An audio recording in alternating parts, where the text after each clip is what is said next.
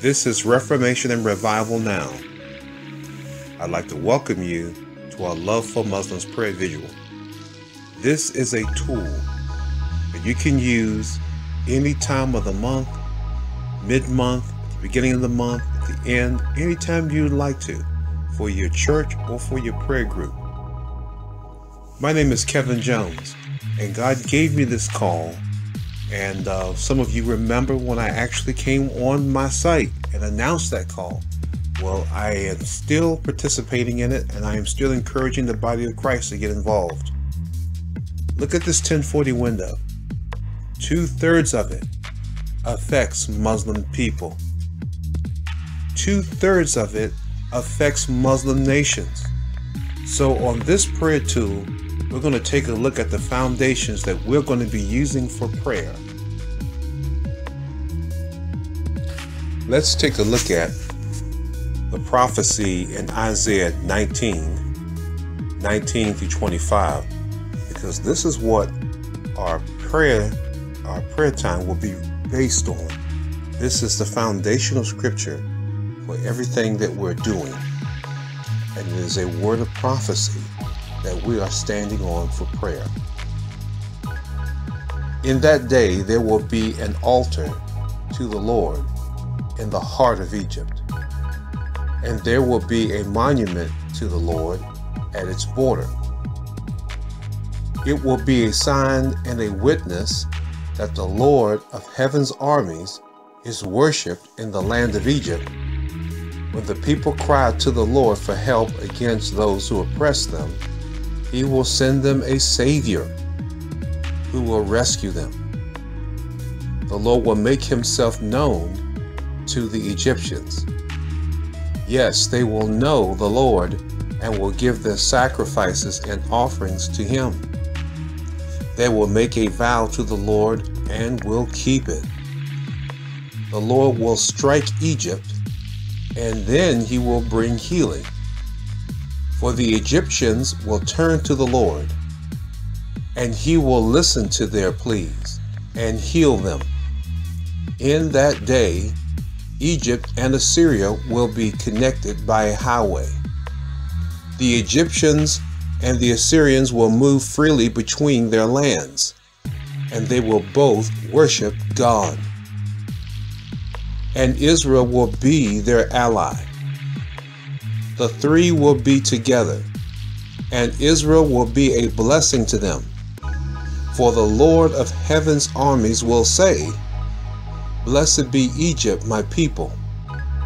Blessed be Assyria, the land I have made. Blessed be Israel, my special possession." This is the foundational scripture that we're standing on for the Love for Muslims Prayer Vigil. And in this tool, we will refer to this prophecy often. All right, here are the nations that I want you to take a look at, that we'll be praying for. One will be Egypt, because that's where the prophecy starts. 2 will be the Assyrian overlay nations of Saudi Arabia, Jordan, Iraq, Iran, Syria, Lebanon, Turkey, and Greece. And the 3rd is Israel. Next are the promises that we stand on to warfare against ISIS and organizations like that, such as Hezbollah. These scriptures are just standard spiritual warfare scriptures that we will be using for this tool. So let's get started. We are human, but we don't wage war as humans do. We use God's mighty weapons and not worldly weapons to knock down the strongholds of human reasoning and to destroy false arguments. We destroy every proud obstacle that keeps people from knowing God. We capture their rebellious thoughts and teach them to obey Christ. And after you have become fully obedient, we will punish everyone who remains disobedient. And they overcame him, Satan, by the blood of the Lamb and the word of our testimony, and we love not our lives unto the death.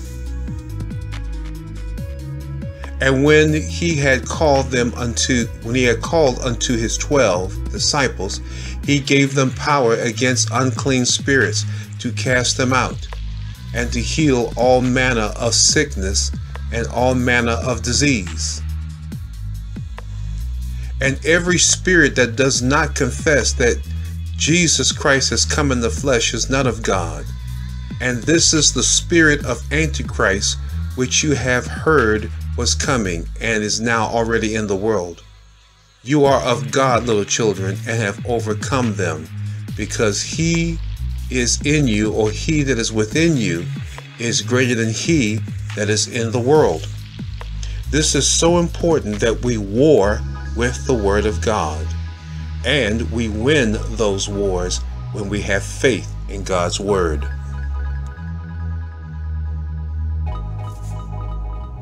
Promises for Muslims and all nations.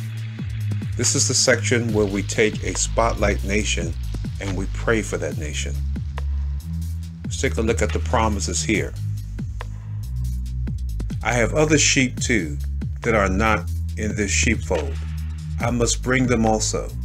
They will listen to my voice, and there will be one flock with one shepherd. Remember that Christ came as a servant to the Jews to show that God is true to the promises he made to their ancestors.